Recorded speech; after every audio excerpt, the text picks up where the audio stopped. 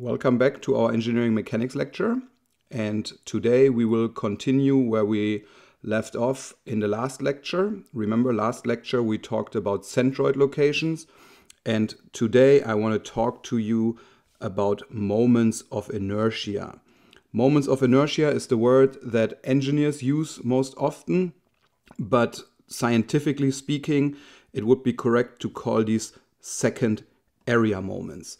And just to give you a reference to our last lecture and to exercise your mind a little bit, remember that last lecture we calculated x bar, for example, by the integration or the summation of x tilde I times ai divided by the summation of ai.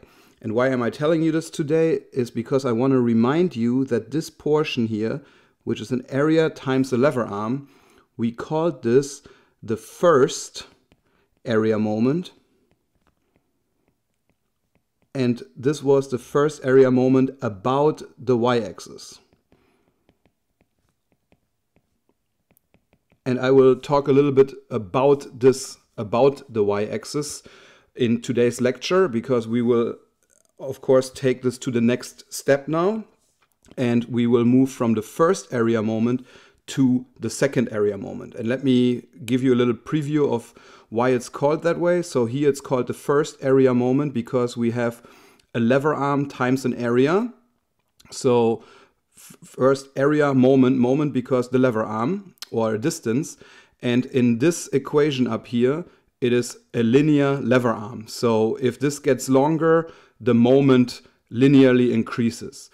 And so maybe you can already understand where the second area moment will take us. The second area moment will actually introduce a square here. So we will take the lever arm and multiply it by itself, and then we actually end up with the second area moment. However, I will refer to this as the moment of inertia, or most often I will just in writing say MOI for moment of inertia.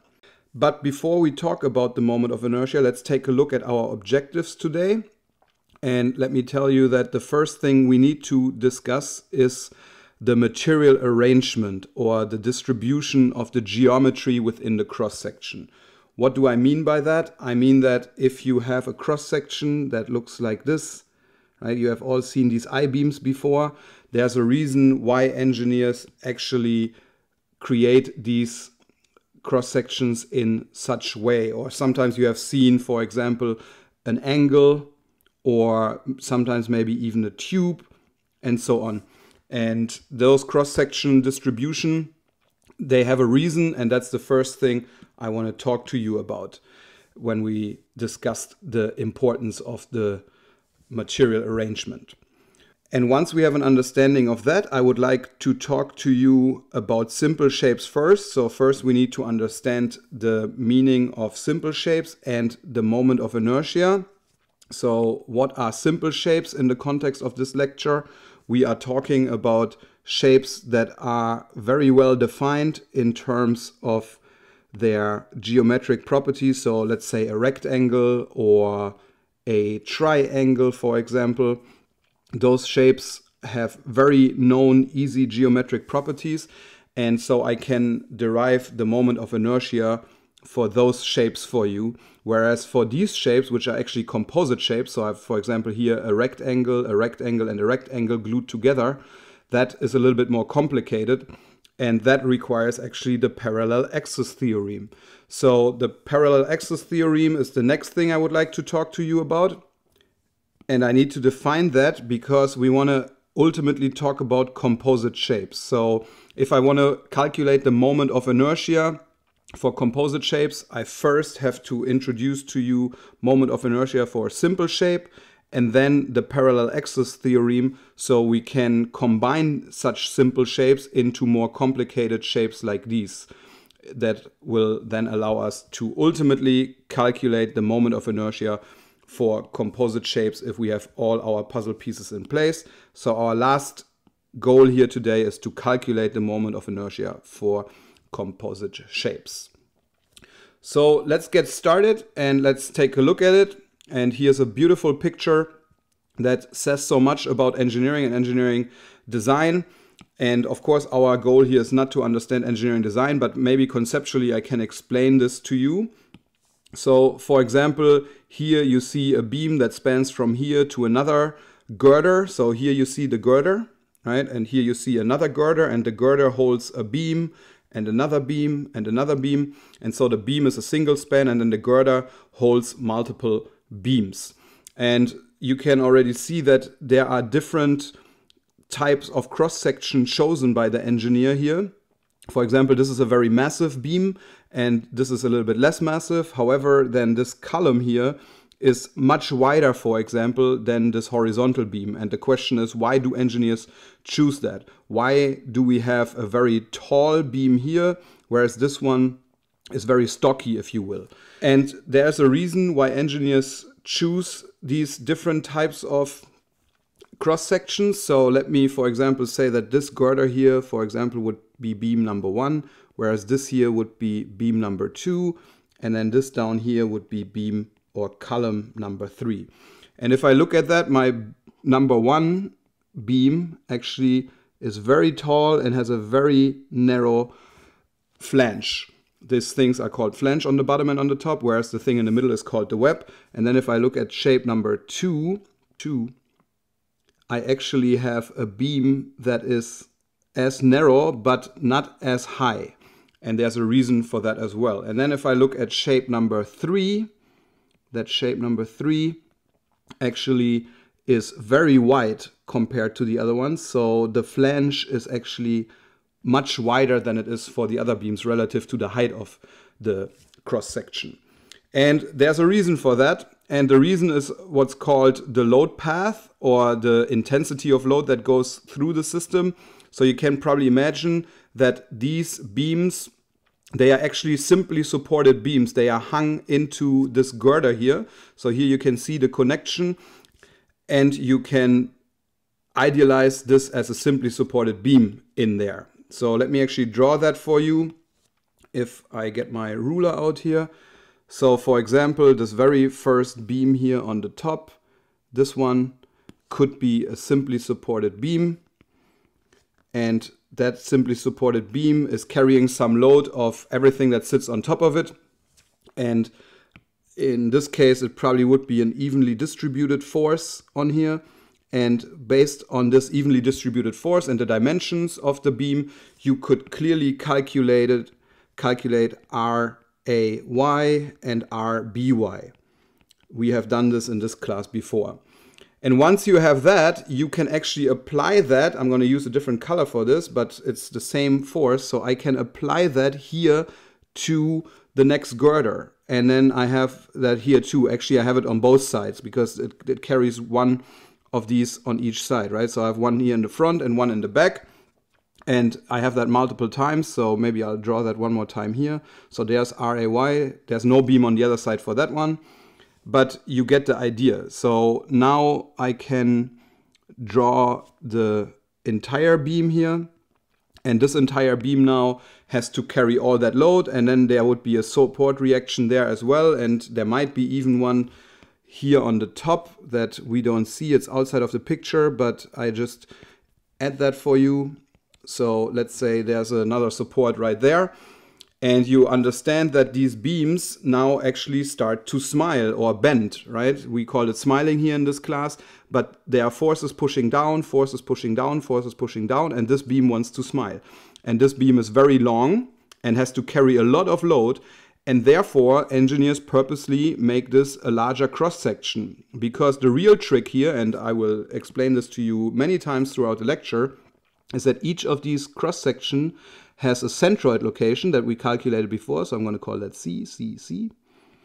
And the centroid location is very far away from the outer material part, right? So you can see that for this shape number 1, the outer material part is much further removed from the centroid than it is for shape number 2. Or if I go in here, shape number 1 is very tall, and the centroid is very far away from the outer material component, whereas here for shape number 2, it is much closer together. And so you know that this beam actually is weaker against bending than this one is. In fact, we all know this from experience. If you take your ruler and you try to bend it, you can bend it in two directions, either about the strong axis or the weak axis, and your ruler usually has a very weak axis and you can actually bend it, but if you then flip it by 90 degrees, you cannot bend it. And the same is true for these types of girders here or beams. So if you were to apply a force in this direction, then it would be very difficult for the beam to bend. But if you apply a force in that direction, then it becomes easier to bend. And now you probably also understand why the engineer then here choose for number 3 a much wider beam. And that is because of buckling. So let's say there's a support reaction here, right? So we have another support reaction here, which I'm going to call also RAY. And that support reaction from the beam, of course, has to be somehow carried to the ground. So I'm going to try to show that to you.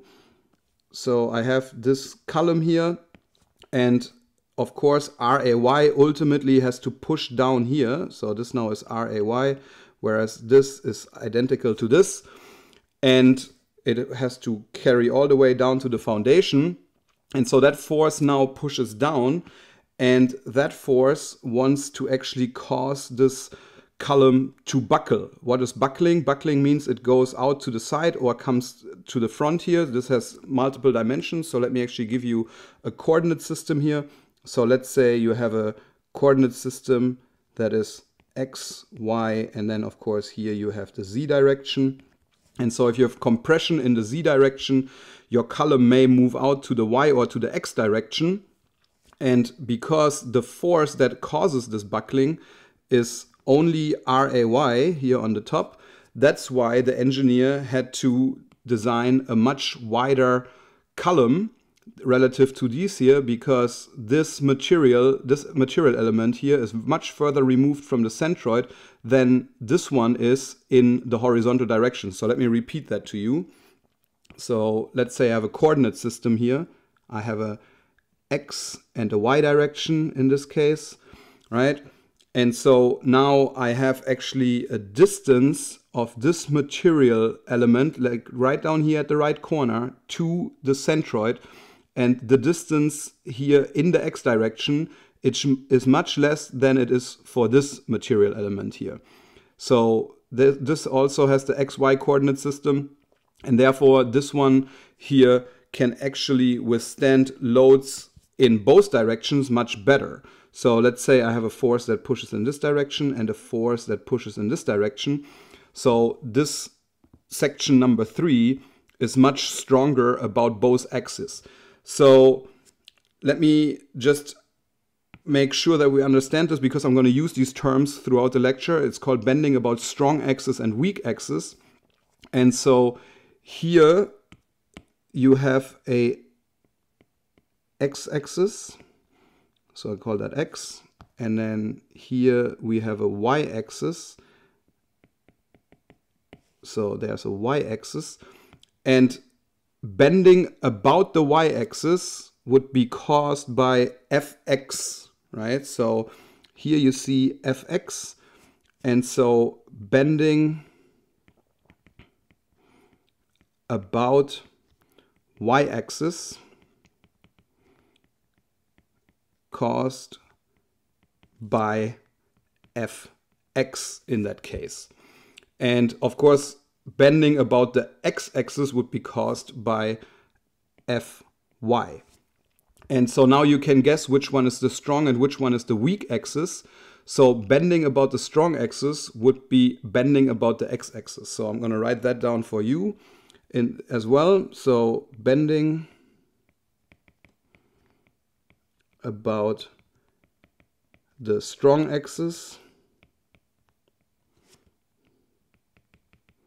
is equal to bending about the x-axis. That is true for this shape here. It's actually true for this one as well. Here it's technically true as well. However, this has a much stronger weak axis than these two have. And that is the reason why engineers choose these type of designs, and they actually arrange the material in very specific ways. And we will now try to understand how to calculate that so that in the future you will be able to actually design such shapes and to arrange the material correctly. Let me talk about that for a second. So this here is material arrangement, but it's actually the geometric property, right? So the moment of inertia is actually a numerical way to classify or quantify the resistance to bending, right? So moment of inertia is how we quantify the resistance to bending. And let me spend one more second talking about that. So let's take this purple beam here. It wants to bend down, right? Like this beam here would go down in this direction, and that would be bending about the x-axis here in this cross-sectional picture. So we would have downwards bending, which then would cause bending about the strong axis, and that is quantified by the moment of inertia, which then hopefully is a large number because we want a lot of resistance to bending about the x-axis. Okay, now that we understand that from a big picture point of view, we can now look a little bit into a conceptualized image here. And let me explain to you what's going on. So we have the carrying load members here, the beams that you see, they are arranged. So here's the girder. Remember, a girder carries other beams. Here it's called a filler beam. And then on top of that, you have, for example, a steel deck, which then provides kind of the formwork for the concrete on top of it. And the question is, how does the engineer really calculate the force acting on these beams? Because the force acting on the beams really decides what kind of cross-section the engineer should pick here. So let me conceptually talk about that, and let me tell you that, for example, this beam that I will now highlight for you in red or mark for you in red. So let's take this as an example. This beam has a specific cross-section, and why did the designer decide it this way? Because there is actually a field here, right? So I'm gonna go halfway between those two beams, and I'm gonna do the same thing in the adjacent field. So, and maybe for reference, I also give me the center line here and the center line here. And I will tell you that this distance is, for example, W. And then this distance here is W over 2. And that's also true here, W over 2. Because the engineer probably would choose this to be W as well. Why am I telling you this? Because now you can go ahead and actually find everything that sits on top of this field, right? So you can use the density of concrete and the volume of the material that sits on top of it. And then you can use that information to calculate how much weight, how much force is actually sitting on this beam. So I say that again. So let's say you know the height of the concrete, then you can calculate how heavy the concrete is based on the concrete's density. That is beyond the purpose of this class. This is an analytical class, but this is the concept that you would use. And then once you have that, you would actually turn this into a force. I'm going to use a different color here now, but technically this would be green as well. So you have an evenly distributed force now acting on this beam. And this evenly distributed force now, once again, produces a support reaction. So that would be somewhere here. I'm going to call that RAY. And then that ultimately has to sit on the girder. So the girder here, I'm going to highlight that for you as well. I'm going to use a different color for this. So we have the girder here. And that girder now is loaded with a force here, which that would be RAY as well. And then here we would have the next RAY, let's call it I, and so on and so forth. And then you can calculate how much force the beam is carrying. And then based on that, after today's lecture, you will understand how strong or like how the material should be arranged to create these cross sections here. So these cross sections have a specific purpose and they act against bending, as I explained to you above.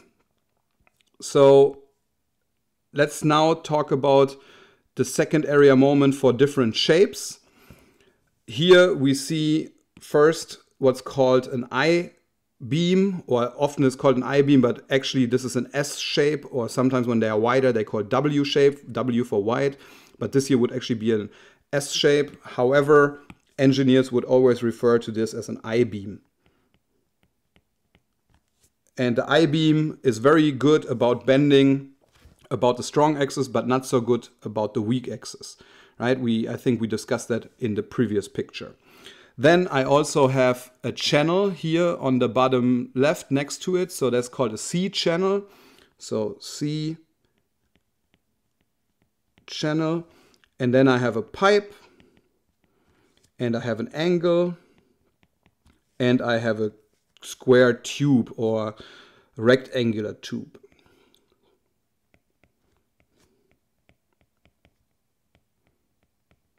Sometimes also pipe, doesn't matter.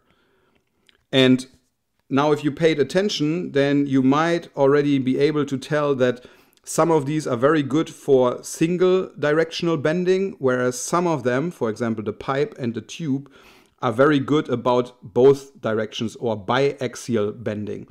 So again, if I apply a force to this beam in this direction, the I-beam, that might be very good. However, if I apply a force in this direction, it's not as strong. Whereas for the pipe, for example, if I apply a force here and a force here, it is actually pretty much suited for that. And similar for the tube, that has very good strong and weak axis. In fact, the tube has no weak and strong axis. Both axes are identical. However, the angle and the channel, for example, they are very good about one axis, but not so good about another axis. So now let's look at real life pictures. Here on the top, we have 4 pictures of very common shapes. What you see here, for example, is called a Florida I-beam. This I-beam is like 1 Raphael tall. It's like taller than 6 feet from here to here. It's a very massive beam, Florida I-beam. Before we used Florida I-beams, we used what's called an ash toe beam here on the bottom. Then we have a hollow concrete slab and we have a double T girder or beam, depending on how you want to call it. But let's go through them one by one. So why do engineers build these? And the question that I most often get in the classroom is, hey, why do we not just create a rectangle? And the reason is due to what we already started talking about. So here is the centroid location, right? And remember that if there's a centroid location, there's also a centroid axis. So I'm gonna try to draw that into here. And so the bending over that axis is important. And what's very important is that you have a lot of material down here that is actually removed from, so I'm gonna simplify this a lot right now, but this material down here is very far away from the centroid location. And the further away you move this, the stronger the beam will be against bending. And that's why you can also see very long Florida I-beams, because they have a lot of material on the bottom, a lot of material on the top that is very far removed from the centroid. I mean, in all fairness, I need to tell you that there's also a lot of pre-stressing steel down here that is way beyond the purpose of this class. You should take classes like concrete design to learn more about that. But that is another reason why this beam is so wide here on the bottom, so that they can put a lot of pre-stressing steel in here. However, it is a good reason to move a lot of material down away from the centroid, and it helps the engineer to really provide a lot of resistance. And by the way, on the contrary, or in reverse, so all this material here that has been removed from the cross section, that would be very close to the centroid location, and therefore it wouldn't offer a lot of resistance to bending. And so that's why engineers build these beams like this. Similar down here, this is the, like I said, the ash toe girder. And the ash-tow girder has the same idea, right? So there's a lot of material here, bulky on the top, on the bottom, but nothing in the middle. And this one would be maybe even easier to be converted into a rectangle, but then we would have a lot of material here, and that would not be conducive towards carrying the loads. So let me just to bring that home, also at the centroid location here, so that you understand that the material is far away from the centroid location. For the concrete slab here, the hollow slab is the same, so there was a centroid location right there. And what's the trick here?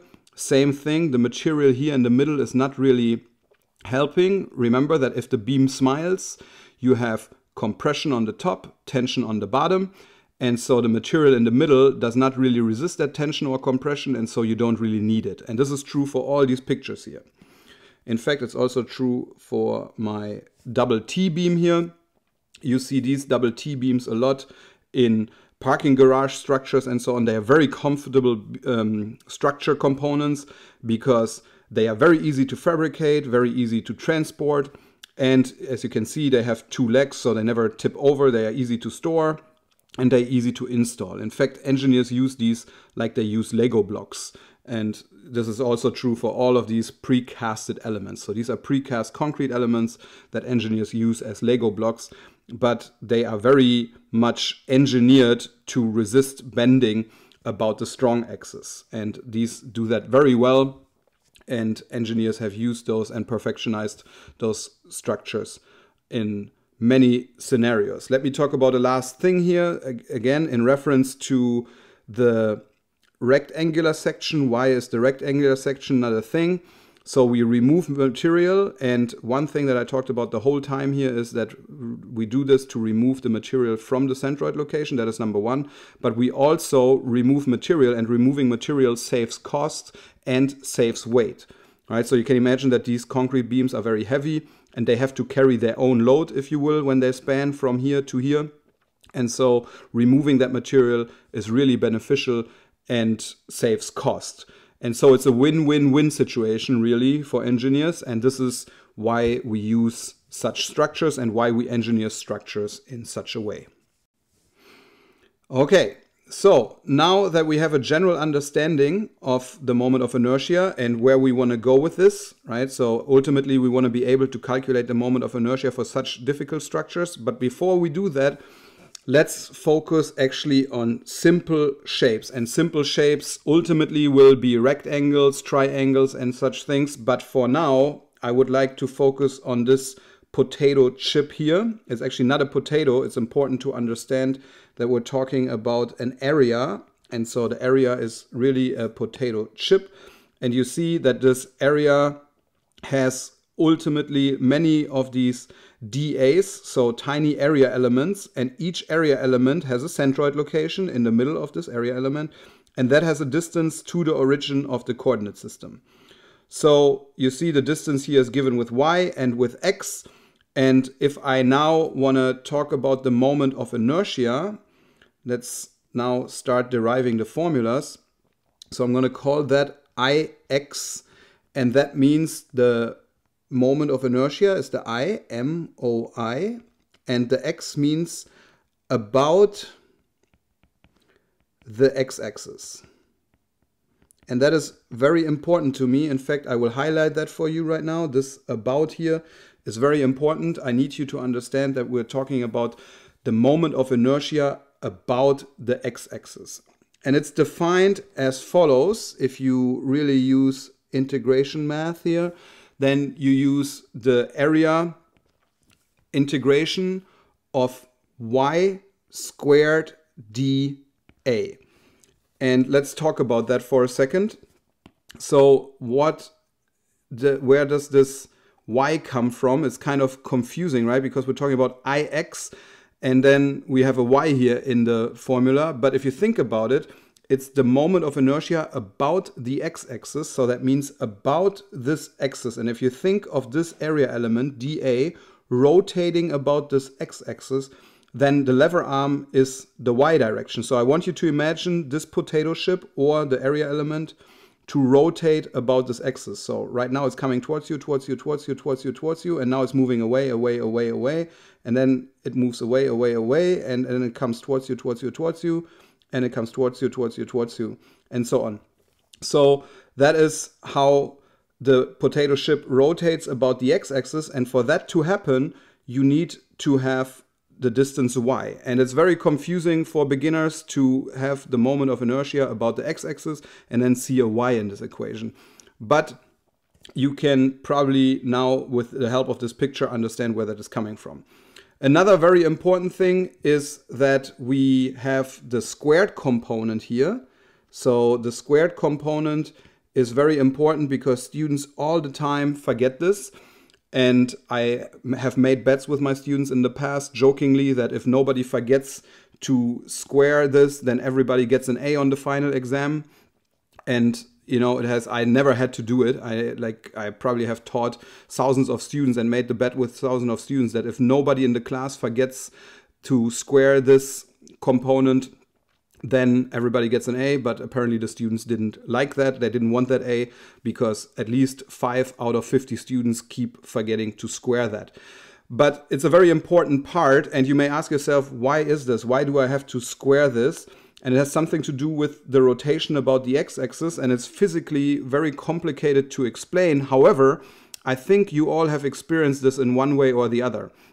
So let me take you down memory lane.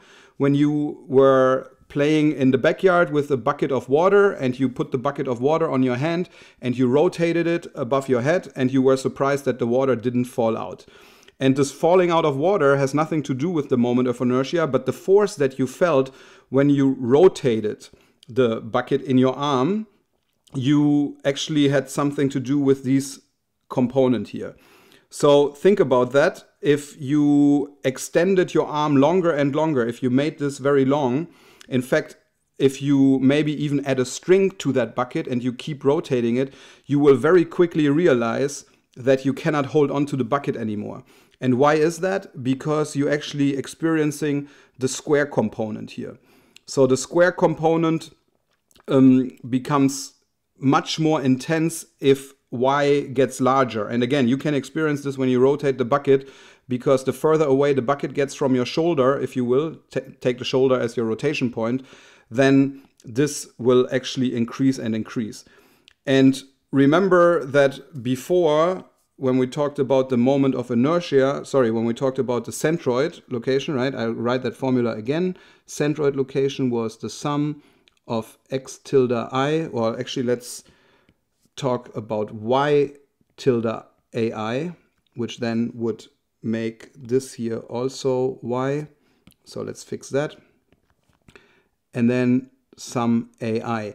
And remember that this part here in the brackets was the first area moment about the x-axis, right? So this is about x-axis for the very same reason as I explained here on this page.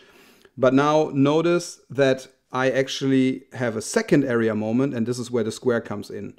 And so this here is a second area moment, and this is the definition for that. So, and what is it? It's the lever arm squared times the area, which also tells us something very important about this formula, and that is that the units, and I'll let you guess for a second what the unit will be.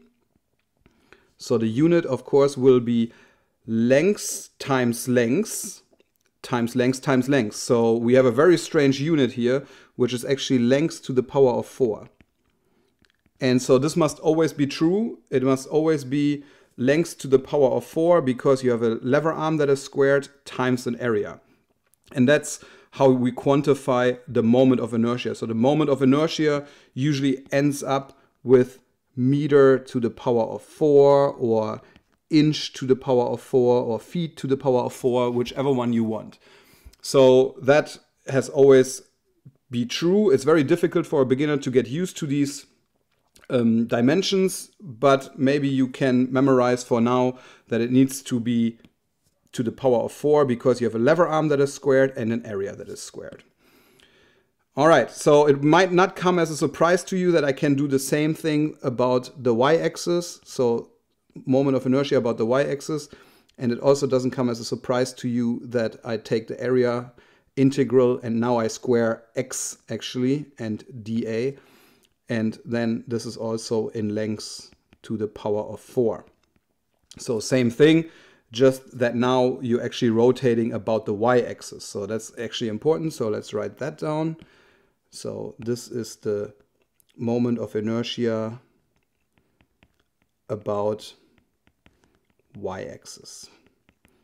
And I say it one more time for the risk of boring you, that this is about, right? It's not in the direction of the y-axis. Students often come to me and tell me like, hey, this is the moment of inertia in the y direction, but no, it's not. It's about the y-axis. It's not in the direction of something. And now, to keep no secrets from you and to tell you the full story, let me also tell you that you could also rotate about the pole. We will not do much about this, but for completeness, I'm going to add this formula here. But you can take the moment of inertia about the pole. So this would be about the z-axis. But because you're dealing with an area, or the potato chip, and not the entire potato, this is not a three-dimensional body.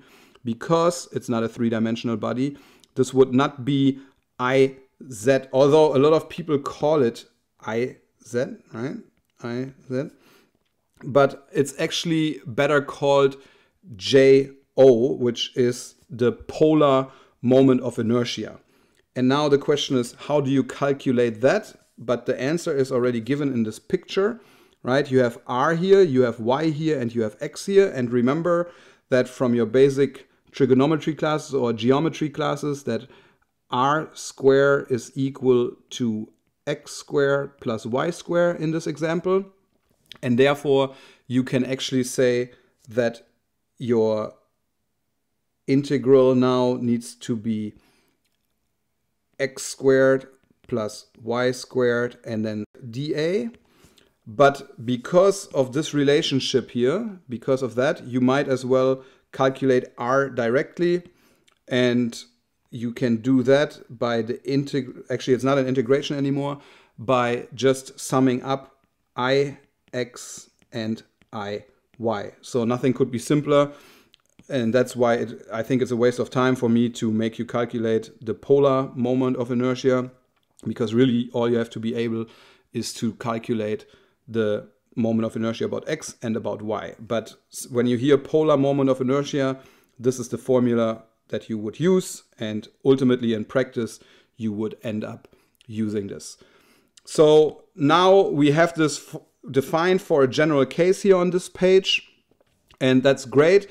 What I want to do with you next is to actually classify and characterize this formula here, these Ix and Iy, for very common shapes. I want to do it for rectangulars, triangulars, for squares, circles, semicircle, and so on and so forth, so that you don't have to deal with these integration.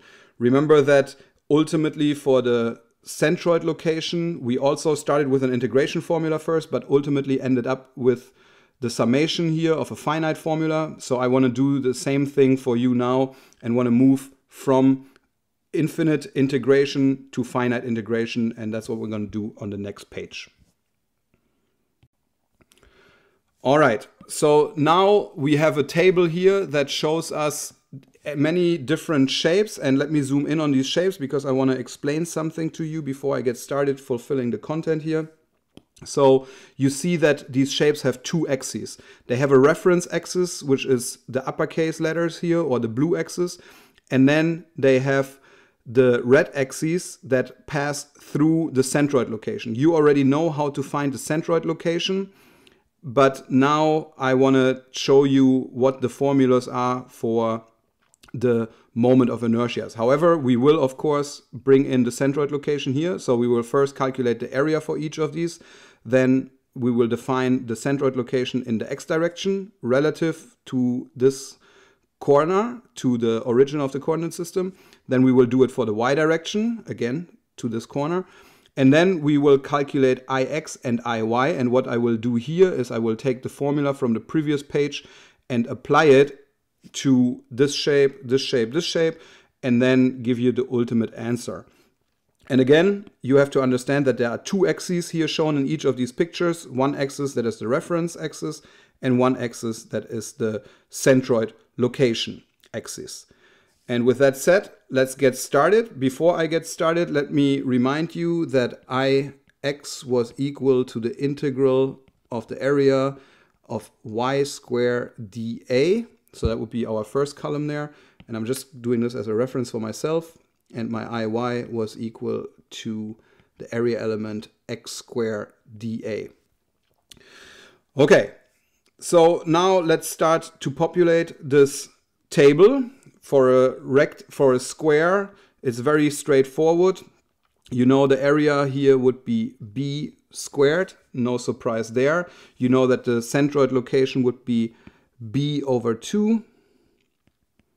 And same is true for the y direction, b over 2, because it is a rectangle, or actually a square. Therefore, it's identical x bar and y bar. And the same is true for Ix and Iy. And now if I want to focus or complete these equations, like we could derive them and I could prove to you what the numbers will be here, but I will just now go ahead and tell you what to plug in here. So this here would be b to the power of 4 divided by 12. And for now, you just have to believe me. Again, you can derive this. You may ask yourself, where's this 12 coming from? The power of 4 may be very obvious to you because we see here squared and area. So there must be a power of 4 here. But I think this should be enough for now. And because it's a square, of course, we have the same in the other direction. Now let's make it a little bit more interesting and move on to the rectangle. Of course, you know that the area is b times h. No surprise there. You also know that the x centroid location is b over 2, whereas the y centroid location is h over 2. And now maybe you can already guess where we have to go with this formula here. So remember, there's coming from, so y squared dA is really the base times the height, right? So, and here base and height was the same, so b and b, but now I have b and h. And so maybe I need to take one of them out here, so the height or the base. And in fact, I have to take the base out, so it's base times height to the power of 3 divided by 12. And now by necessity, you see that if b and h is the same, then these formulas would be the same, right? Which has to be the case. And again, if you think along, you already know that now I have to flip my logic here, and now it becomes h times b to the power of 3 divided by 12. And I will talk more about this at the end, but this is a formula you definitely need to remember. This is like, if you're an engineer, this is something you want to remember for the rest of your life. You will see this in many different occasions throughout your engineering career. And it's definitely something you will need over and over again. So bh cubed over 12 for a rectangle. Now, how does this apply to a triangle? Let's do the obvious first. The area is 1/2 b times h. The centroid location, we already talked about this in previous classes, is 1/3 b. And be careful here in this case, because we're going from here to here. So it's 1/3 and not 2/3. However, if my reference axis would be here, then it would be 2/3. But the way this is given here, it's 1/3. Now, same is true for h, 1/3 h. And now the question comes, how do I apply this? And let me point your attention to the triangle, which is really kind of a rectangle that is cut in half, right? And so now if you would just blindly think about that, you may want to guess that it would be bh cubed over 24. But that's not the case, because remember that the height also is squared in here and so on. And so you have to be careful with that. But let me just tell you what you would plug in here. It would be b times h to the cube. That remains the same. And then you have to divide it by 36. And that 36 comes from the triangle being cut in half, or the rectangle being cut in half to a triangle, I should say. But now the next one should not be tricky for you. It is just h times b to the power of 3 divided by 12. And that is another formula you need to remember or memorize. Okay, let's talk about the circles. It becomes a little bit more interesting now. Of course, you know the area for a circle, pi r square. And you also know how to calculate the distance from the centroid axis to the coordinate origin, which is r in this case. So no surprise there. R, the radius, same is true for the other direction. And now I will tell you that often I have to look this up, but this is why I'm giving you the table here, right? So I want you to always be able to look all of these up at once. If these ones I will always remember, but for circles, maybe I should remember them as well. But engineers, you know, they live in tables and they have to look up many tabulated values. So what I'm trying to tell you is, like, don't feel bad if you cannot remember all of them. I just give you all of them here at once. And if I need anything more complicated than the shapes here, I probably would consult a tabulated book or probably use the internet to find my correct numbers. However, here I will now give you the formula, and the formula here would be pi times r to the 4 divided by 4. And it's very important that here the to the power of 4 is there, because once again, square times squared is to the power of 4, and pi is not does not have a dimension, it's just a factor, and so therefore my r needs to be to the power of 4. You probably understand that for the IY, same thing, right? Because it is symmetric about every axis the circle has, so I can just rewrite this. Now for the semicircle, it's a little bit different, but maybe we can get there as well. So first of all, the area, half pi r square, and in the x direction, the distance from the axis to from the coordinate origin to the centroid axis would be also r. And now something that you probably want to memorize for your exam, which is 4r over 3 pi. And again, on your exam, you may look it up, but I usually expect my students everything in this formula to memorize, at least for the test. Right? After that, you can forget it, but you need to know where to find it. So how does this apply to the moment of inertia? Moment of inertia would now be actually, surprise, surprise, half of what we had before. So that means I have to divide this by 8. So pi r to the 4 divided by 8. And just because it's so much fun, let's actually also add a semicircle to it. So let me draw the axis here. Sorry, not a semicircle, a quarter circle. So I'm going to add one more row to your table, which includes now a quarter circle. And that quarter circle has a centroid location as well. And this has therefore also axes. And now I can define my formulas for that last component. So what is my area? My area, of course, is 1/4 pi r squared. My x location now is very similar to what I have above, 4r divided by 3 pi. And that is the case for both of them now, because it's symmetric about those two axes. And guess what? It is now the quarter circle. The quarter circle is the semicircle divided in 2. So therefore now we have pi r to the power of 4 divided by 16. And this again, pi r 4 divided by 16. So now you have a table here that is a good reference for you to always find the centroid location and the moment of inertia. And of course the area, but you knew that already. Let me talk about the moment of inertia here, because remember, this is the moment of inertia for simple shapes. So that is fairly important, and therefore I want to make an extra note here on the bottom. So this here is moment of inertia for individual shapes.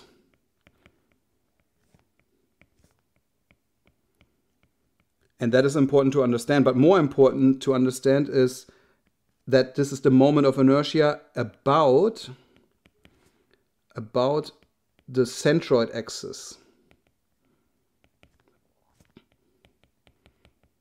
of the individual shape.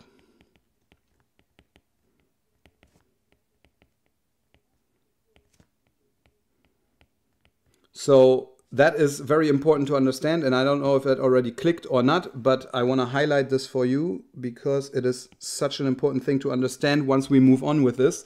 So what I have given to you here is the moment of inertia for these individual shapes that you see here. But it's not just the moment of inertia about any axis, it's only the moment of inertia about this x-axis and this y-axis, for example. So the red axis here, and that is what you need to understand here.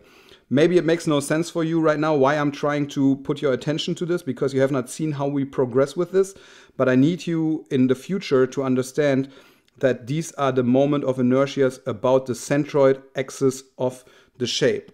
And in fact, how we gonna term this in the future is actually I bar x prime and I bar y prime. So in future equations, we will refer to these terms that we have derived in these tables here, or in this table. We will actually refer to them as I bar x prime and I bar y prime. So that's what we really have defined here. And that is important for us to understand, because our next step is what we want to now look into shapes that are combined shapes. So let's pretend, for example, our next shape will be an I-beam, and I'm just trying to draw a simple one for you here that is made of effectively 3 rectangles, and each of these rectangles has an individual centroid location, but also the entire shape has a centroid location. So I'm gonna put this here as C total, but keep in mind that I can section this into element 1, which has a centroid location. So I'm gonna call this here C1, and then I'm gonna have another one down here, which has a centroid location there. So that is C2. And then I have one that is actually coinciding with this here. So this is C3. And why am I showing this to you right now? Because if I were now to just sum up my I-axis and my I-Ys, I would completely underestimate the moment of inertia. So if I just say, hey, I'm gonna use this formula because they're all rectangles, and I'm just gonna take the formula for this rectangle, and for this rectangle, and I sum them up, then I'm completely missing out the fact that this area is far removed from the total centroid.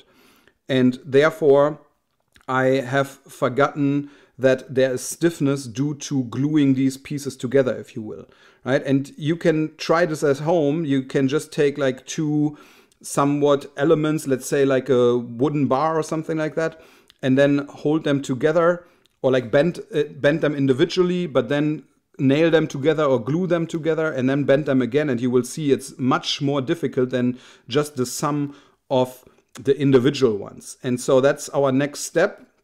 So now that we have on this table defined everything that we need to know for individual moment of inertia, so the moment of inertia for this, and for this, we now need to use this information and combine them properly so that we can benefit from the stiffness that the entire system provides. And this is one component in that formula, and I will do that with you on the next page. So now we're ready to take it to the next step and actually look at combined shapes or composite shapes. And to do that, please take a look at this mechanics potato chip here again. And notice that now we have a centroid location and centroid axes. And so the axes here are given with x prime and y prime, and they are completely removed from our randomly chosen coordinate origin, which also has an x-axis and a y-axis. And notice that the x-axis is parallel to the x-prime axis and the y-axis is parallel to the y-prime axis. And that's why we actually are talking here about the parallel axis theorem. Parallel axis theorem. So we want to discuss what effect now does it have if I remove the potato chip from a coordinate origin. So imagine that initially the x prime axis and the y prime axis lay on top of the x and the y axis here, but then we removed it along this line here, which is given with d. And so what you end up with is these distances that are twofold. Like for the area element dA here, it has a distance to the centroid of the potato chip, which is given with y prime or x prime. And then also it has a distance to the randomly chosen coordinate system, which is given with dy here. So let me explain that again. This coordinate system here is usually chosen by the engineer, depending on what's most convenient. But this coordinate system is defined by the potato chip. And because the potato chip defines this, every area element within the potato chip has two distances to this origin here, which one of them is y prime and one of them is dy. And so if I now apply my formula from before, then remember that my ix actually is equal to the area integral of that distance, right? But what is that distance now? It's actually y prime plus dy and then square the whole thing and dA. So now that I have that dA, let me look at that again, or let me explain that to you. Where's this coming from? The y prime is this value right here, whereas the dy is the value here. In fact, it's so important for us that I'm going to highlight them with colors. So the dy is this component, whereas the y prime is actually this component here. And notice again that we are, of course, squaring the distance. That's a requirement for the Ix. And now if I expand this formula, that's my next step now, just for you to see how we end up with all this. So now my Ix is actually the expansion of this entire formula. And that turns out to be the integral of the area of y prime squared dA. And then I have 2dA times the integration, the area integration of y prime dA. And I have the dy squared times the integration of dA. And that's an area element. And now we have effectively three components. Let me highlight those three components for you. So I have the first component here, I have the second component here, and I have my third component right here. Let's talk about these individually. So the first component is really nothing else than what you've seen before, just that we're using a prime in the y now. So this is really the moment of inertia of the individual shape. So this is the moment of inertia of individual shape. And remember that this is also about the centroid axis. About the centroid axis of individual shape.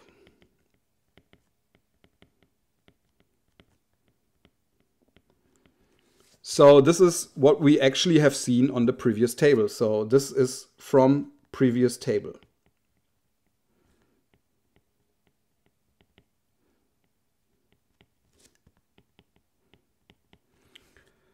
All right, now the second part actually turns out to be 0 because the x prime axis passes through the area centroid, right? So this is equal to 0. There's nothing to it. And that is because the x prime axis, that is this one here, passes through the centroid of the potato chip. So because the XY axis passes through centroid of individual shape.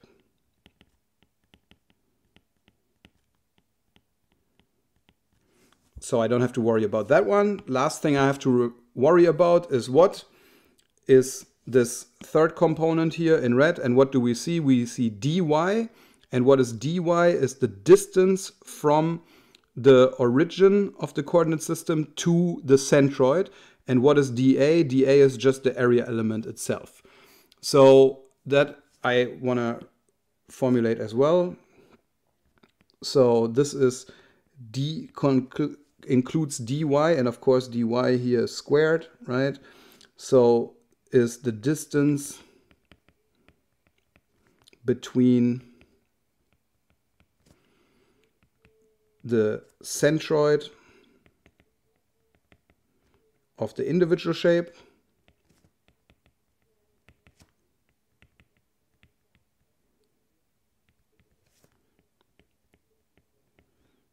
and the coordinate origin.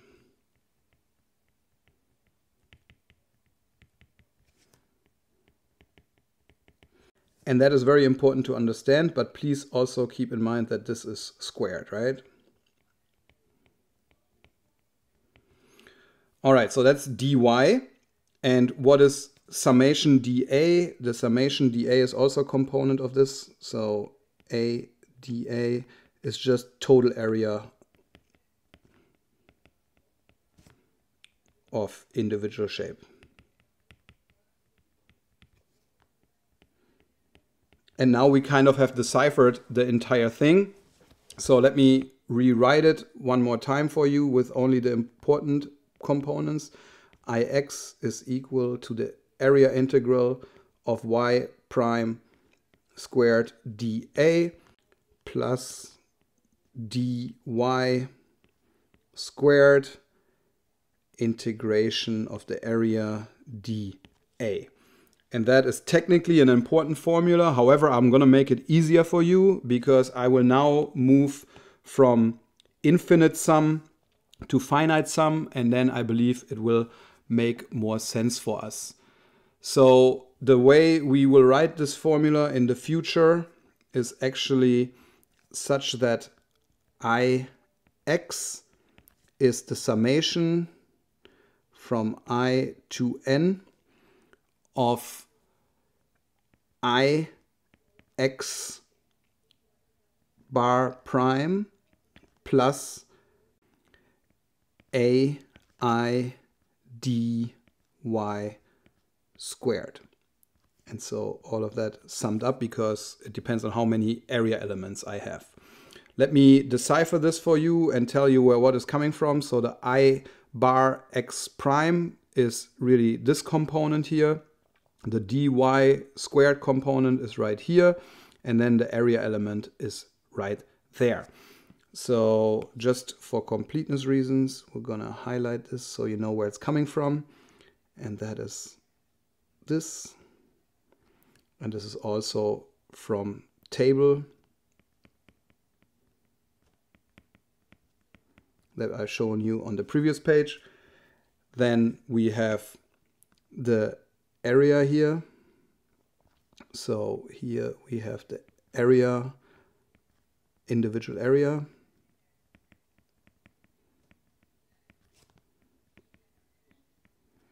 And then last but not least, we have this component here, which is squared, which you find again here, which is the, I call it centroidal distance. Centroidal distances. But keep in mind, like this is just my short version of saying this. I will use this from here on, centroidal distances. What I really mean is the distance between the centroid of the individual shape and the coordinate origin. And that, of course, needs to be squared, as you see here. So this is the formula you ultimately want to remember from this lecture. So let me make sure that I highlight that for you. So this is a very important formula. In fact, that's why I gave you the entire lecture today. And I will also, of course, for completeness reasons, give you IY, which is equal to the sum of I to n for I bar y prime plus AI and then dx squared. Kind of the same formula as before, so you really only have to remember one formula in total, but again, both of them are important, so let's highlight those and let's make sure that you memorize them. Okay, so now we have everything we need really to understand the moment of inertia, except we haven't applied it. That will come in the following problems, but for now, for your convenience, so we talked about the parallel axis theorem, which comes from the fact that an area is often removed from the centroid location of an entire shape or from the origin of a coordinate system. And so we used the parallel axis theorem, which used these two distances, the y prime and dy, which you see here. And then we expanded the equation and we noticed that this must be 0 and that we really only left with these two components, where this one comes from the previous page from the table. And we just need to understand that we have to calculate an individual area and the centroidal distances.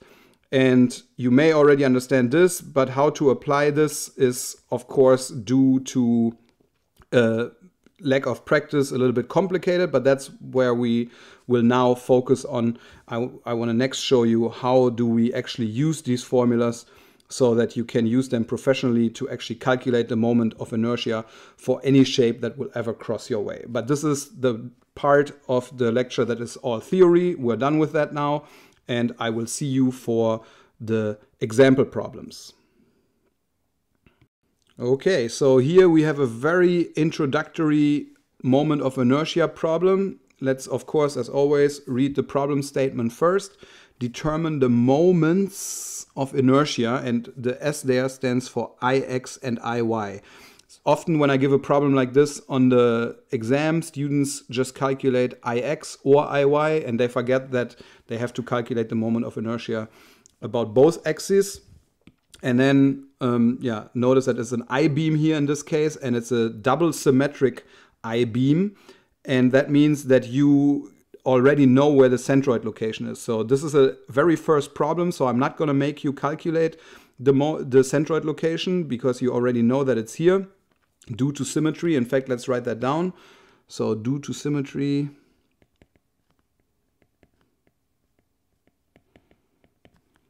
centroid location is known.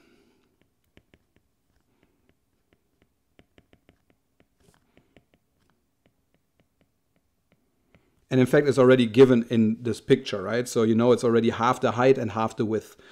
Another thing that is nice for us here due to symmetry is that the top half is kind of equivalent to the bottom half, or the right is equivalent to the left. But that is something that should not be of interest to you right now. That is something that will help you later on. But right now, because it's an educational problem, I just want to focus on how to calculate my formulas or how to fulfill my formulas. So the first thing I usually do when I write these problems is remind myself that I have to take the sum of Ix bar prime plus AI dy squared.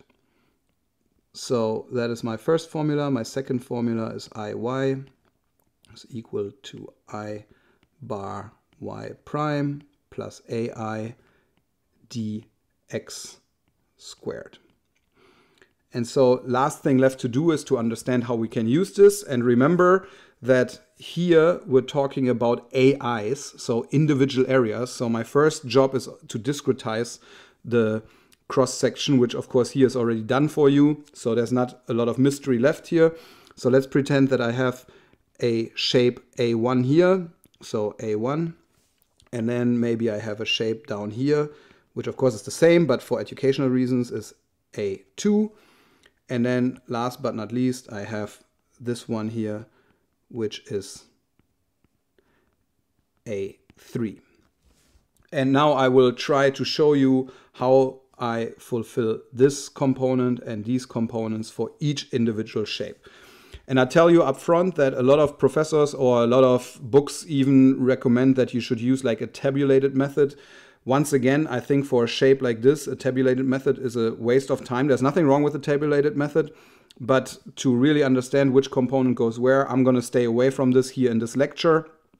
For your homework, you can of course use that if you want to, but for understanding purposes, it's better to look at it from an analytical standpoint and not from a plug and chug standpoint.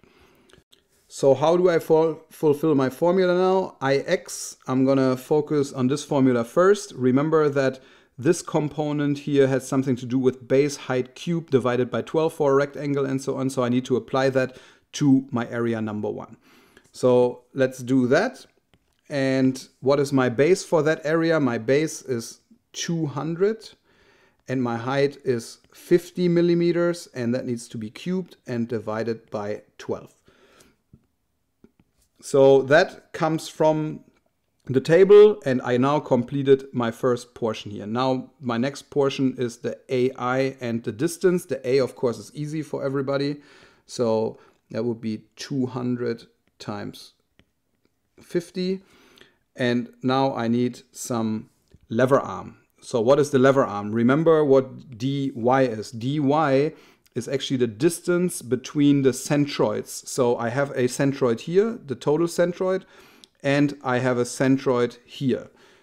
I'm gonna draw that in there for you. So there's my C1, and then I also have a C total, which is right there. C total. So now how do I calculate the distance? I would argue that the distance there would be 300 divided by 2 plus 50 divided by 2. Very important, not forgetting to square it, right? And so this completes my entire first area. And I say that again. So AI is easy, 200 times 50. The distance now is the distance from here to here in the x direction. And so that's 300 halves, because that's this distance divided in 2. And then 50 halves, which is from here to here. So I can finish that now. Next up, I have to add my next area element. And if you have a sharp eye, you already say, hey, it's exactly the same as this one, and you are true. But again, this is an educational problem, so I want to use this as an opportunity to explain something very specific to you about this area, which actually is in the negative y direction. So let's do it anyways, although once you are familiar with these problems, you don't need to do that anymore. But base is 200, 50 is the height, cubed divided by 12. And now my area is still 200 times 50. And what is my lever arm now? So there's a C2 here. And the distance, of course, is from here to here. And that would be a distance of 300 halves plus 50 halves. But technically speaking, this would be a negative distance, right? Why can we still ignore that? Because we square it here. So you see that this formula here allows us to use negative numbers here and ignore the fact that this is actually in a negative direction. So this is different from when you calculated centroid locations of shapes. Then you have to really worry about positive and negative in your formulas. Here you don't have to worry about it, because a negative value squared will always give you a positive value anyway. So this purple part here is exactly the same as this part, but again, I wanted to get that educational point across. So I'm going to do that. Last but not least, I also have to include my blue area here. So let's zoom out a little bit. And I have to add that as well. What is the base now? So the base in this case is 50, right? So the base times height. The height now is 300. So 300 cubed over 12. And now plus the area, which is 50 times 300 multiplied by, I'll let you guess that for a second, what goes in here. I definitely have to square it. And what really goes in there is actually 0, right? Because the centroid of A3 coincides with the total centroid of the entire shape. So I actually gonna plug in 0 here, and that means that this entire part here goes to 0. So I don't have to worry about that. And hopefully that makes sense to you. I repeat it one more time. So the centroid of the entire shape of C total coincides with the centroid location of C3 or A3 centroid location. So that now is all my components, and notice that here I use the summation, right? So remember what I said earlier, that if you just sum up this part and this part and this part, you would not get your final answer because you're completely ignoring this part, which is the parallel axis theorem part, and here as well, which actually adds a lot of stiffness. So I invite you to actually calculate this value and then calculate this value, and you will see that this value most often has a much higher contribution. In fact, there are some engineers out there who don't even worry about this part. They just use the area and take the distance and square it just because it's conservative, and this is percentage-wise very little compared to this. And the larger the cross-section becomes, the more significant this becomes. However, you want to know the result for this. So let me tell you the result, and keep in mind that we of course always use 4 significant figures and that we have super large numbers here and strange units. So the answer is 7,292 times 10 to the 5 millimeter to the power of 4. And I'll be honest with you, this is something that is very difficult to develop a feel for, like if this is right or wrong. It's not a number that you see often or something you can really develop a feel for unless you calculate it many, many times. But maybe even one mechanics class is not enough to do that. So the best way to get a feel for it, or to counterbalance that you don't have a feel for it, is actually find another way to break this down into different sections and calculate your IX in an alternative way. So another way that you could do, for example, is you can calculate an entire rectangle and then subtract this rectangle and subtract this rectangle, because keep in mind that a summation can also be a negative summation, right? So you can have the entire rectangle and subtract something. However, I promise you that this is the right answer for now, and we can move on to IY to continue with our educational experience here. So how do I calculate now IY? I encourage you to pause the video and calculate it for yourself or give it a try. I, of course, will not wait for that. I'm just going to continue now. So for my A1, base times height now, or actually height times base cubed. So that would be 50 times 200 cubed divided by 12. And that is my individual moment of inertia. Now I need to add the area. So 200 times 50. But now what is the distance, right? What is the distance from the total centroid, the green part here, C total, to C1 in the x direction, right? Keep in mind that we're using here dx. What is that distance? That actually is equal to 0 once again. So 0 here squared. And so this entire thing goes to 0. And now, because we already been through that learning experience, I can tell you that the next part, A2, is exactly the same. So I'm just going to multiply this by 2. And last but not least, I have to add my A3. So which now I have to, of course, look at it pretty much in the direction of the x-axis. So my base now is 300 and my height is 50. So 300 times 50 cubed divided by 12. And then plus area times 0 again, right? So this goes to 0 again. Once again, the centroid locations coincide with each other. So this goes to 0. So I don't have to worry about that. And now the final numerical answer for this would be equal to something that better be smaller than my Ix, because you can already tell that this has a very strong strong resistance about bending about the x-axis, whereas about the y-axis, the material is not far removed from it.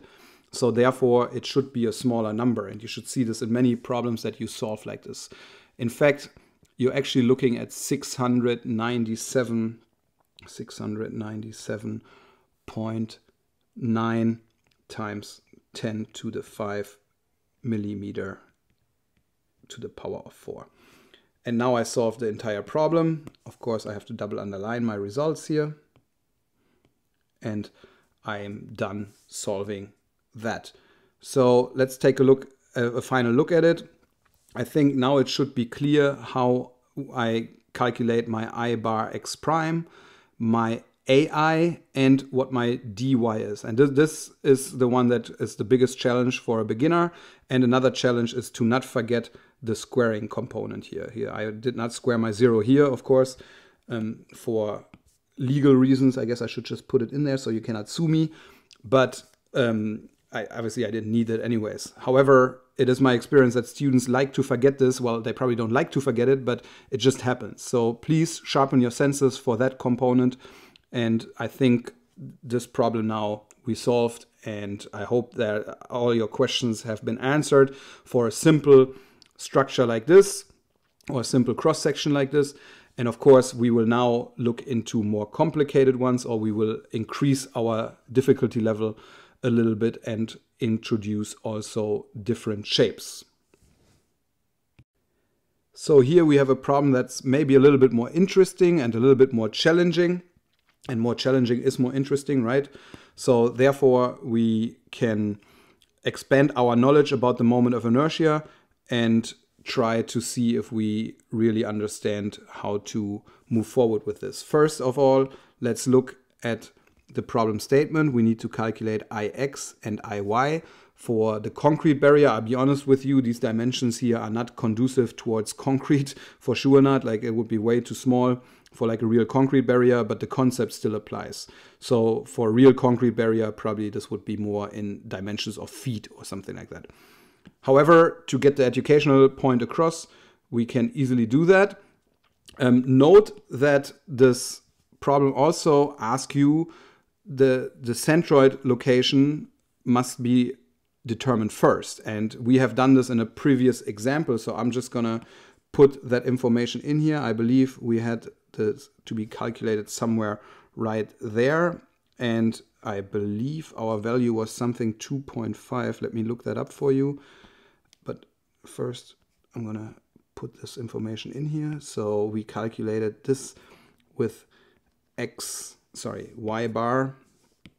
So we have y bar here, and that was equal to 2.565. 2.565. And that will teach us something very valuable when we talk about dy and dx and so on. Notice also that the centroid location coincides with the y-axis, so I do not need to calculate anything else than the y bar. So I don't need to calculate the x bar, but we talked about that in that lecture. All right. Like we did in the centroid lecture, we also have to section our element now into area elements that are of known shape and known geometry.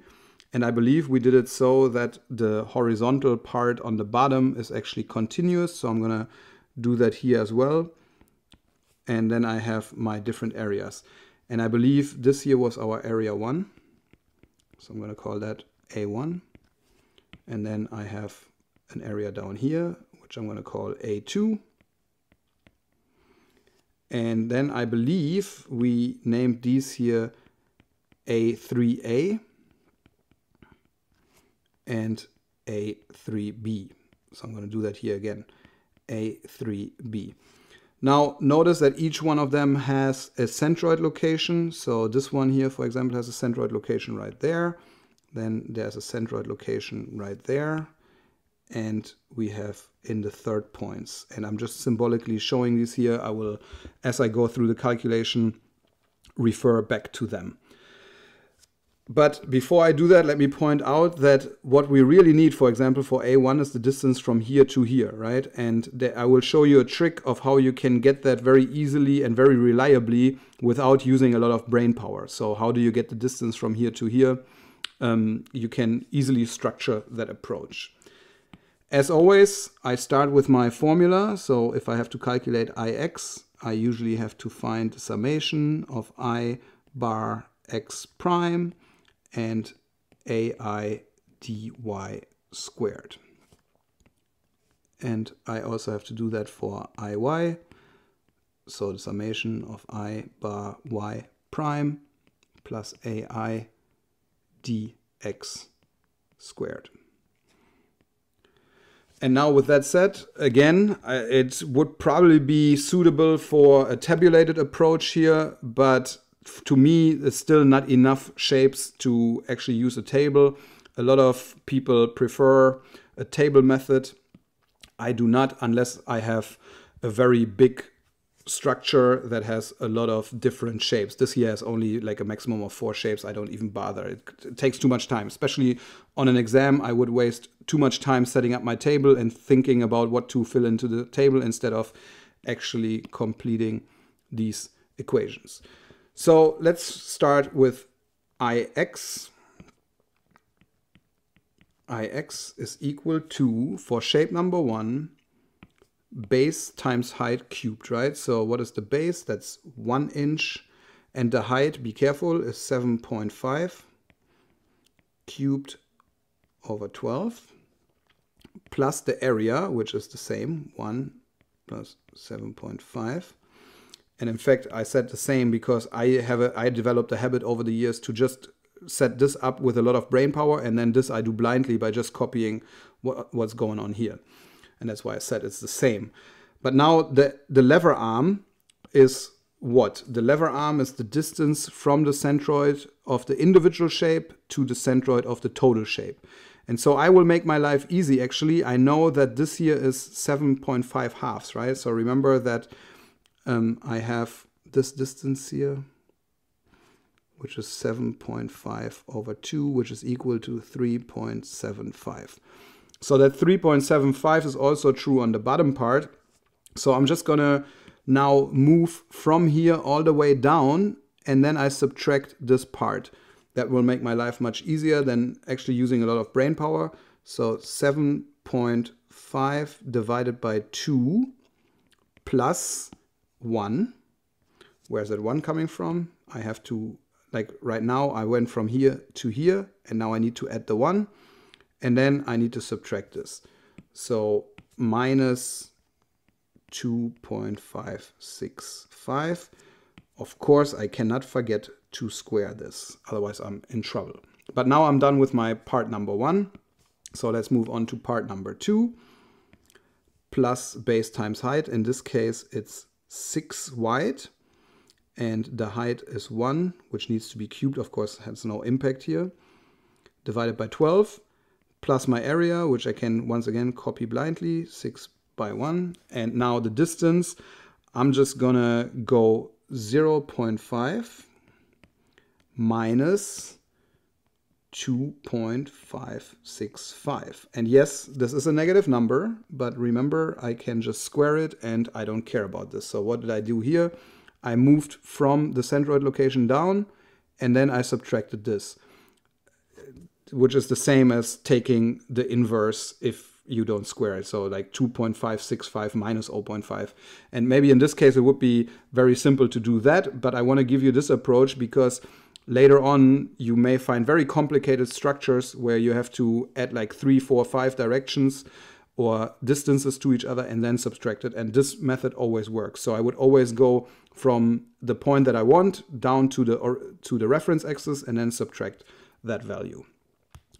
Okay, now we can use our A3A. And what is that? So now we're using a rectangle, sorry, not a rectangle anymore, but a triangle. So what is it? Base times height cubed divided by 36, right? So the base here is 2.5. Be careful about that. It's not 3, it's 2.5. Why is that? Because from here to here, I need to subtract the 0.5 here. So 2.5 times 1.5 cubed divided by 36. This is important. This is because it's a triangle. Plus the area, which is 1/2 times 2.5 times 1.5. And now my lever arm is what? So I have to move from here down to here. So I would say 1/3 of 1.5 plus 1, and then subtract the lever arm. So let's do that. So 1/3 times 1.5. And to stay with my colors here, plus 1 and minus 2.565. And then the whole thing squared again. And now I have defined my entire A3A. And what you will notice that we're taking IX, and so this distance here goes down in this direction, and therefore my A3A is identical to A3B. So I don't have to do anything else but multiply this by 2, because I am only interested in the vertical direction. Remember, this here is dy, right? So maybe I should put that in there as well. So this here is dy for shape number 3. And so therefore I just multiply it by 2. And if you do that properly, you will find, and I encourage you, by the way, to really try to type these things into your calculator, because in an exam situation, it's always critical to do this in a timely fashion, and it's very easy to mistype anything here. So I really recommend that you try these in a real life situation, with typing in and checking your own mistakes and so on. But if you solve this correctly, you will find that it's 101.8 inch to the 4. And this is the result, so I double underline it. And that concludes my IX. Now let's take a look at our IY. So that is the moment about the y-axis. So IY would be equal to, now my base times height changes, right? So my height now is in this direction. So base is 7.5. So 7.5 times 1 cubed, which of course doesn't matter, 12 divided by 12, plus the area multiplied by 0, right? So I don't worry about this in this case. I explain that one more time. This distance of the centroid of the individual shape of A1 to the centroid of the total shape is 0, because we're dealing with the x direction, right? So we're dealing with dx here. So that would be the distance in the x direction, and that is 0 actually for all elements here, for A1, A2, except for the triangles. So you understand that. I can move on to the shape number 2, which is base times height cubed, and in this case it's 1 times 6 cubed divided by 12, plus the area times 0 again, same effect, I don't have to explain that again. But now we're dealing with the triangle, and that will become a little bit more interesting.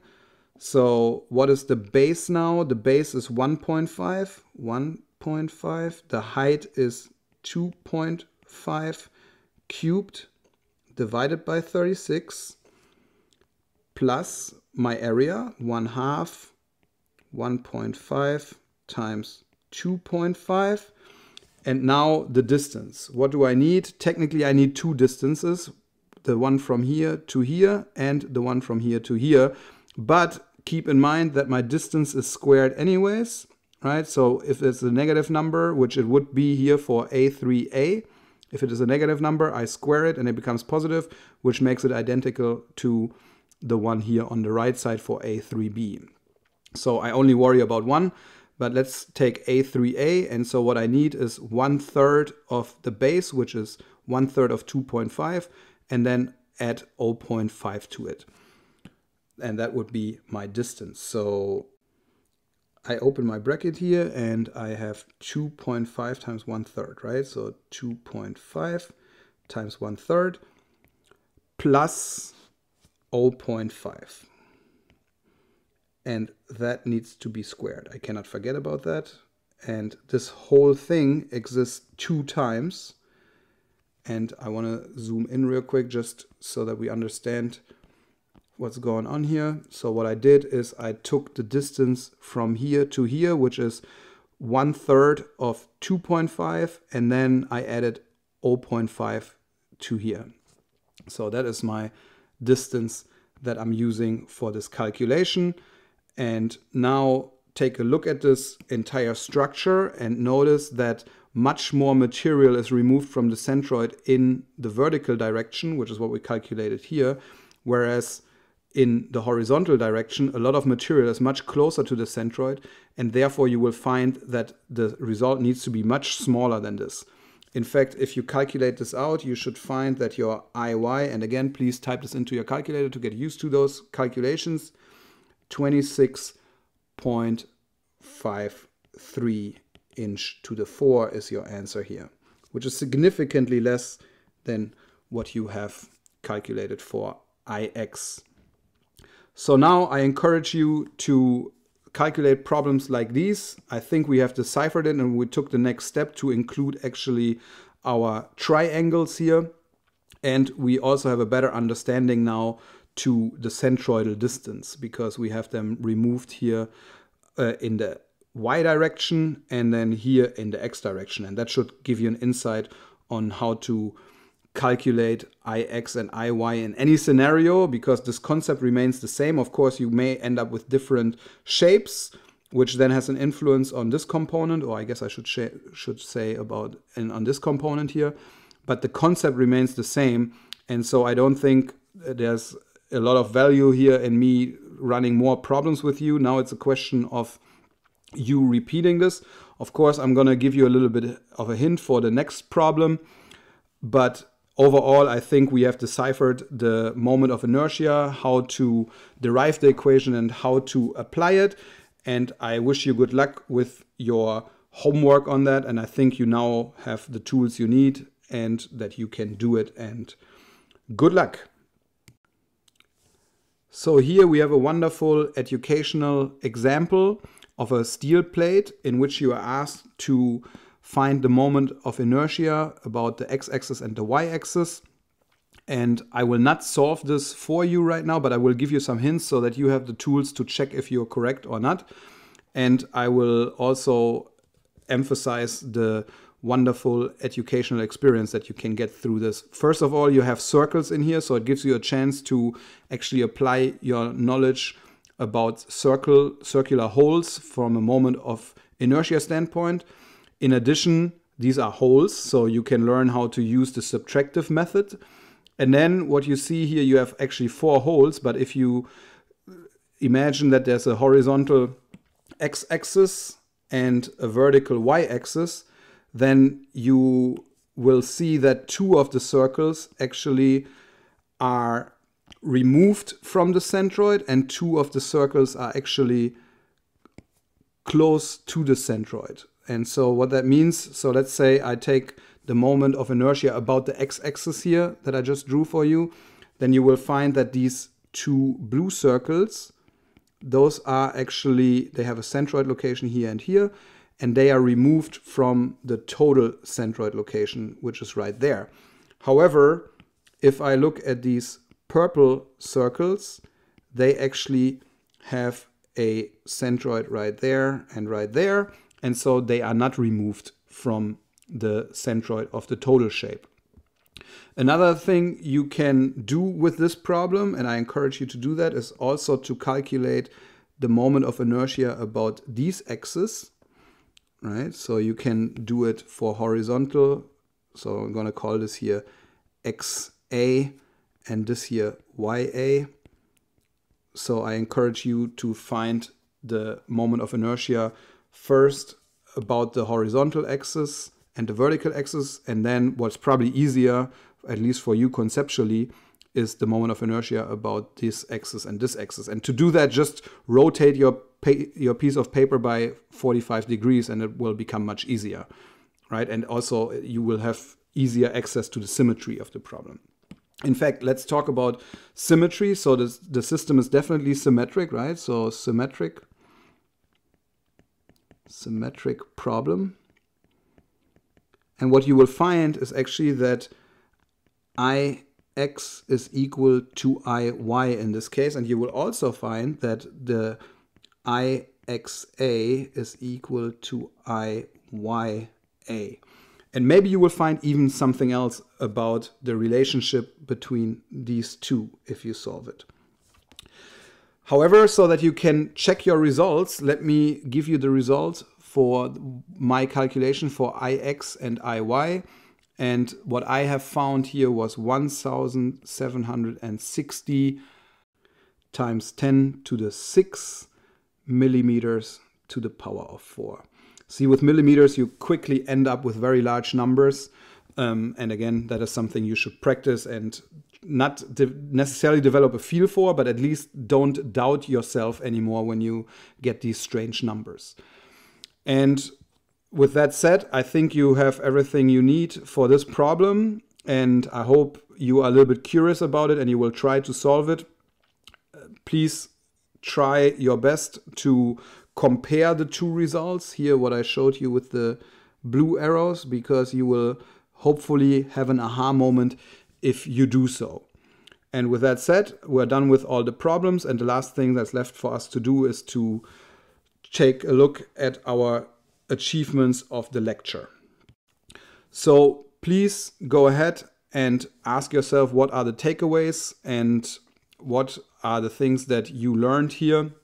And then probably more important is what is not clear to you and how can you get a better understanding or develop a better understanding of that. I encourage you to really write that out, because that is already enough to understand what you need to do sometimes.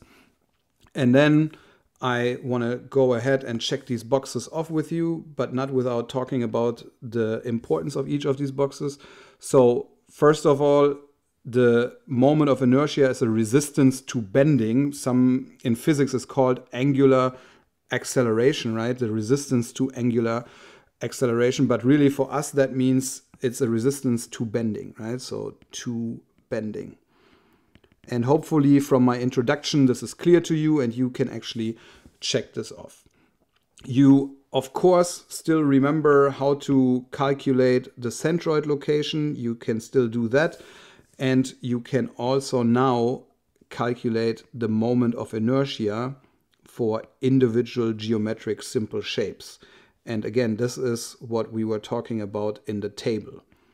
And we called that I bar x prime and y bar x y prime. So that I can check off as well, because that was the initial portion of the lecture. And then we, of course, calculated actually the moment of inertia for composite shapes. So the composite shapes is really everything we have done in the examples that I showed you. But how did you do that? You did that by applying the parallel axis theorem. So you find this in the lecture portion. So lecture, that was the last part of the lecture. And then the calculation of composite shapes was the examples, right? And that is really what you need to be able to do. And I think you can check that off. So with that said, let's move on to the homework and let's see what problems you can solve to practice your understanding of these concepts now. So here you see your upcoming homework, and let me give you hints so that solving these problems will be much easier for you. So for example, here we have the first problem, in which you have effectively three shapes: a circle, and a rectangle. And please see or note that you have to calculate the centroid location first. Of course, this shape is symmetric about the vertical axis, but it's not symmetric about the horizontal axis. Unless your D is equal to your C, then you are very lucky. All right? But if that's not the case, then you have to calculate y bar first. And to do that, please don't worry about the fact that you have a little bit of overlap of the circle here and the rectangle and the circle here and the rectangle. In fact, just calculate them as individual. So here's a circle, here's a circle, and then you also just have the overlap of the rectangle here. I'm exaggerating here a little bit, but please do not start to subtract these from each other. That's beyond the concept that we're talking about here. And it's not conducive towards your learning experience. So we want you to understand the moment of inertia. We don't want you to do unnecessary math here. So that, I think, should give you enough hints for this problem. For this angle here, very straightforward, very simple shapes. You can break it down in different ways. But again, you have to probably calculate the centroid location first, which of course is already done for you here in a sense. But you need that to then calculate the moment of inertia of this shape, and you need to do it about the x and the y axis, and hopefully that will help you to develop a better understanding as well. Now let's take a look at this problem here. So here I suggest that you actually start thinking differently. After you calculate y bar, you of course know where x bar is because it's just in the middle, like C and C. It's symmetric here about the vertical axis.